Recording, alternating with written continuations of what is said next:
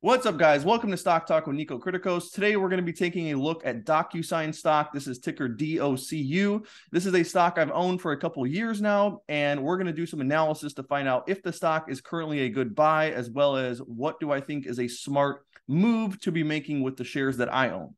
So, first thing we're going to look at is the stock chart. In 2018, this company went public at about $38 a share, and over the next couple of years, it did pretty well. In 2021, it shot up to $310 a share. And since then, the stock is all the way down to $64 a share. So we're talking about a company that is a $13 billion market cap.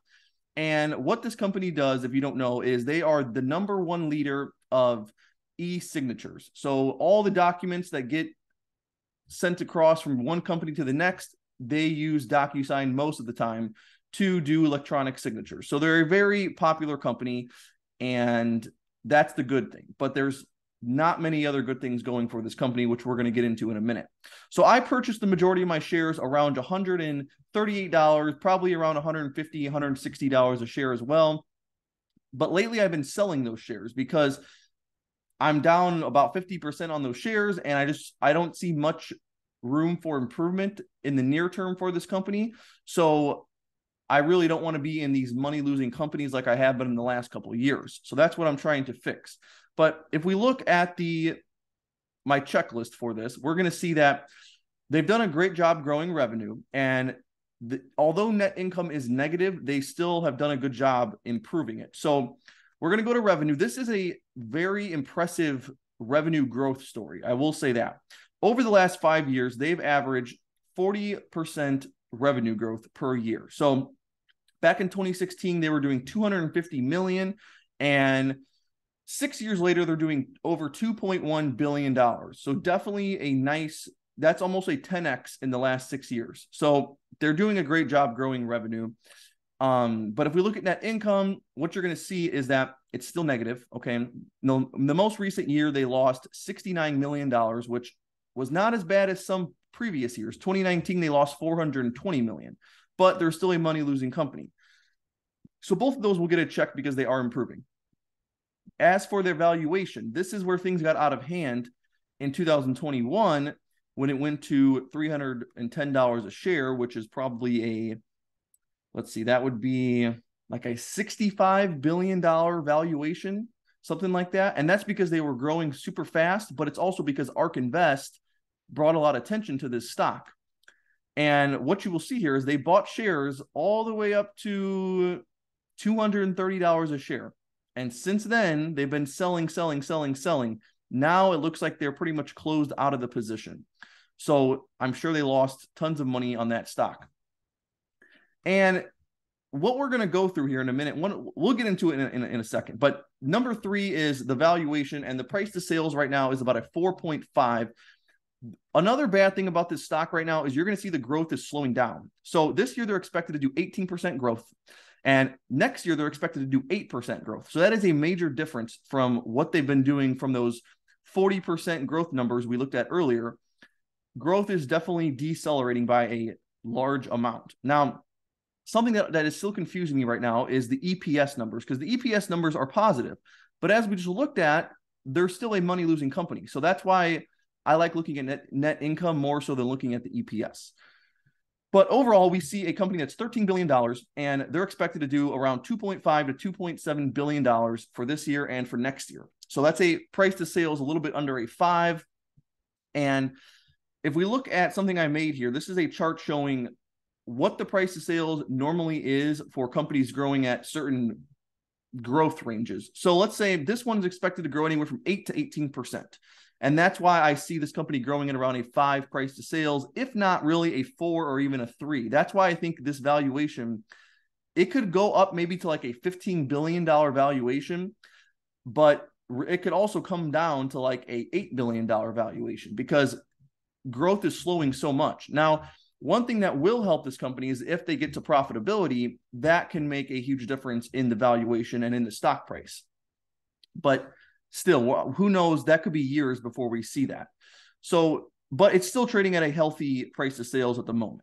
Are they innovative? I would say yes. E-signatures is definitely some sort of innovation. So I would consider that a yes. And a moat, they have millions and millions of people using their software, and they're the number one industry leader. So that's also a moat.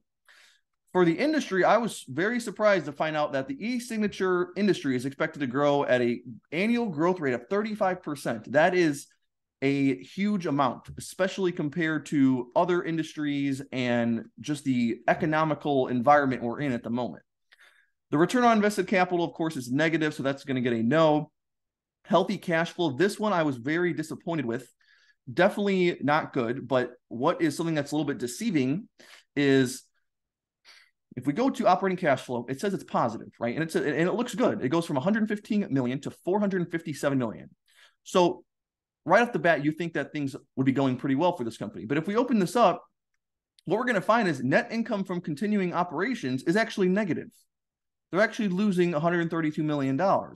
What is pushing this number up is stock-based compensation, which is incredibly deceiving. And if you follow Joseph Carlson on YouTube, he made a video about this recently talking about this. It's super interesting. I recommend you check it out. But this is what is throwing things off is they're not actually doing $457 million of operating cash flow. They're losing $132 million from net income, but this cash is being added back to the operating cash flow of $510 million. So it's very deceiving. That number should be under financing. And then you see their cash balance is getting bigger, and free cash flow is growing. But again, it's just this is thrown off by that. It really throws me off with the stock-based compensation. So that's going to get a no. Diverse revenue streams, I put no, although they are an international global company, and they do work in different sectors.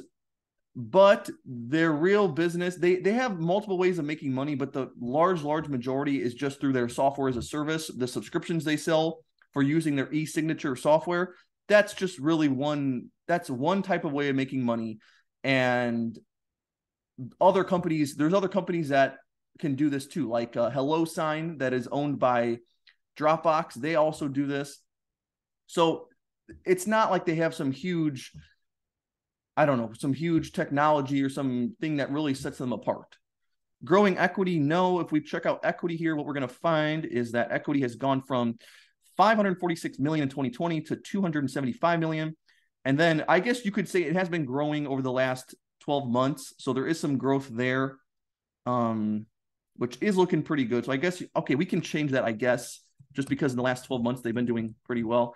Is it over 15% of the market cap? No, it is not. It's 468 million, and this is a $13 billion company. Is the share count decreasing? No, definitely not. This is another thing where, look at this. So look at this chart with the free cash flow compared to stock-based compensation. For many years, their stock-based compensation was 4 or 5 times what their free cash flow was. And then in the most recent year, they had $445 million of free cash flow and $408 million with the stock-based compensation. So just not good, just really not good there. But share count decrease is definitely not something they have here. As you can see, they're slowly growing the share count. So that's going to get a no as well. Healthy amount of debt. This is actually a 9. So a healthy amount of debt. This one can go either way. If we want to look at the debt, we can see that it's not horrible. It's really not horrible. Current assets of I like to look at current assets of 1.5 billion, let's say, and their current liabilities are roughly the same. And then long-term debt of 766 million. So it's not horrible. There's definitely a lot of other companies that have it worse. And this is a growing company, so it's not horrible. Respectable management, I put no for several reasons. Not only mainly because of the share-based compensation and that whole thing with the free cash flow and how they're setting all that up, just not something that is good. Cash more than average annual income, yes, because they don't have any income. No dividend, and then it is 20 years old. I believe 2003. Yeah, 2003 it was founded. So overall, it gets a 9 out of 16. Once again, this is not a stock that I'm going to be buying more of, or I'm really just sick of holding it. I've been holding it for probably almost 2 years now, and I'm ready to get out of these money-losing companies that are either not managed responsibly, like as we just saw with their free cash flow and stock-based compensation, but so interest rates are higher right now as well, and that's not going to help a money losing company. And I don't like this type of deceiving management. I'm ready to get into more stocks that are producing positive free cash flow and positive net income for the most part. So I'm probably going to be selling off these shares here and putting it into something like that's just a safer investment, or keeping it in cash in Robinhood and earning 4.1% interest on that money. So that is my plan with this. If you have any questions, comment down below.